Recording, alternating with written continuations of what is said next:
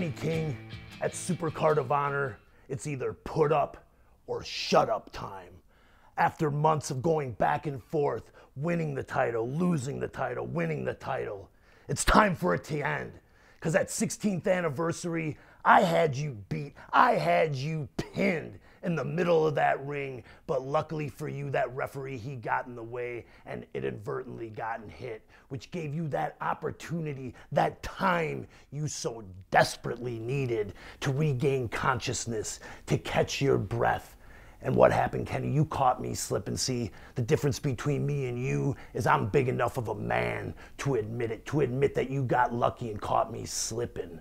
Which is why at Supercard of Honor, it isn't going to be about luck. It isn't going to be about quick pins. It's going to be about getting knocked down and getting back up and knocking you down and getting back up and knocking you down again. And at the end of the night, Kenny, when you open your eyes and you're looking up, you, like everyone else, is going to realize exactly why they call me the last real man.